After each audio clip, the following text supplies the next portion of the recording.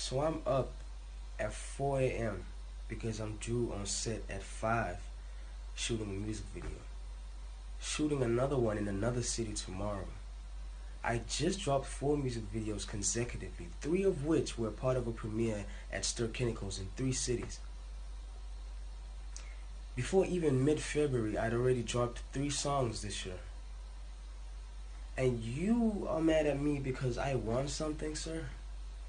You're like 103 and you wear green shorts all the way up to your man boobs and pink shoes and you pretend to try and kick down a plane on stage. You're a fucking gimmick. You are a publicity stunt. Let it go. It's okay. Cut the shit. How do your kids even look up to you like that? Who the fuck looks up to you? Kids of which world even?